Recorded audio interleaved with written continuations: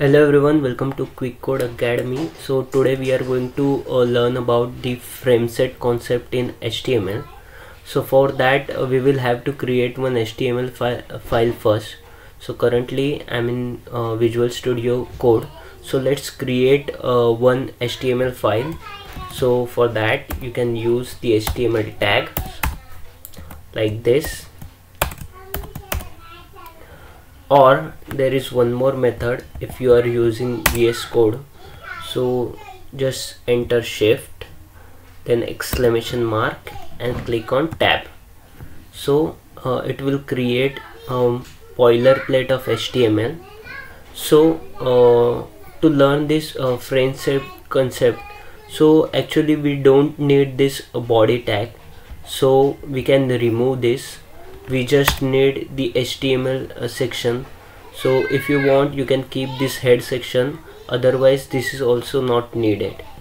So there are two types in which frameset can be used.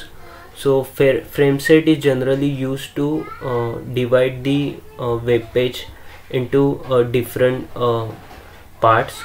So if you want to divide the web document into horizontal parts, then you can make use of rows, and if you have to divide the document in the vertical parts, then you can use the frameset calls. So first we will look how to create the frameset. So now you can type frameset.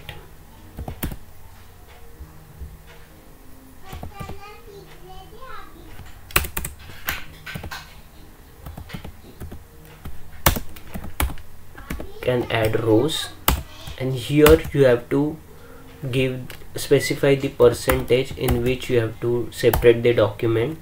So now if I have to create the frameset for horizontal partition, then I can mention this frameset as 30, 40, and then it should be always equal to 100%. So now I will give one more partition as 30%. So this is how we create frameset of rows. So in that you will have to add the frames inside the frameset. So I have already have one code snippet for that. So here if you see, I'm using this frameset and I'm partitioning the document.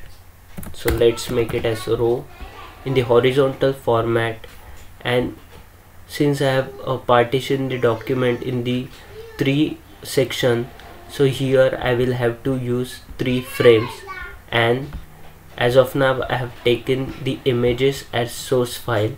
So let's run this program, let's save this.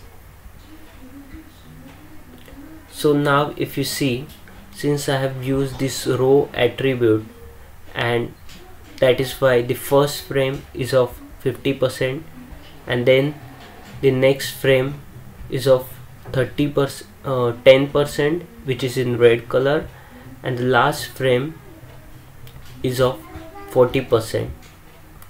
So this is the horizontal partition I have done. So now suppose if you have to divide the document into vertical formats, so then instead of rows you should replace it with calls, and let's save this. Let's refresh. So now if you see, the first frame is of 50% in the vertical partition, then the next frame is in 10%, likewise 40%. So now suppose if you want to change these properties, so you can make it 30%, and 30 plus 10 is 40.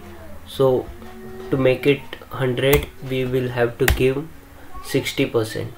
So now save this one, and now if I click on refresh, so now if you see, the first frame is 30%, the next is 10%, and the last one is 60%. Suppose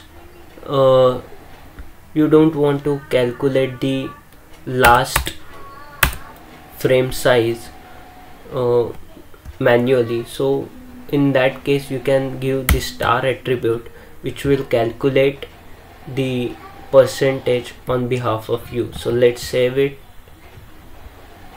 So now if you see, this is automatically 60%. so now let's tweak some parameters. So now if I give this 40, then 50, then now let's make it 40, and now if we save this one and click on the refresh, then you can see the yellow color, the last partition is automatically became 10%. okay, and similarly it works for the rows as well.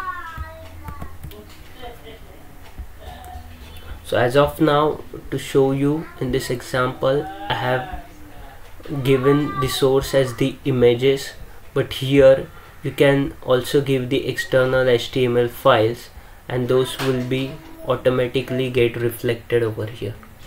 So that's it as part of Frameset. I hope you like this video. Please like, share and subscribe. Thank you.